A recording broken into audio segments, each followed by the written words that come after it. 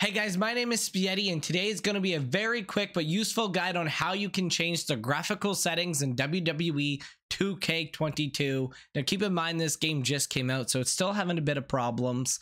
But what you're going to do for this is you're just going to tab on over to the options menu. You cannot find this menu while in an actual game. You have to be on the home screen here. Click on Nikki Ash where it says extras. From here you will see graphic settings. And now this game does have a glitch currently where it does not let you change your texture quality. It is going to be stuck on high, but you can actually change your screen resolution.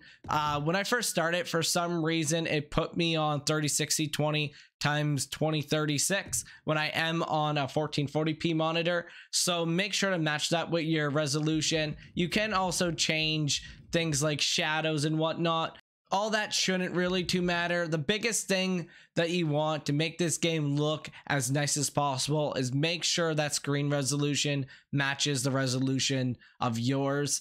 And I hear that in a future update, we will be able to change the texture quality, and this is the exact tab that you would do it from. If you want, you can always click right here to benchmark. And what the game will actually do is put you in a 6-man Hell in a Cell match. Well, it's all simulated. You're not controlling anyone. That will then tell you what your average, your minimum, and your maximum FPS is in WWE 2K22. If this video helps you out, consider liking and subbing to my channel. We just reached 1,000 subs. Thank you all so much.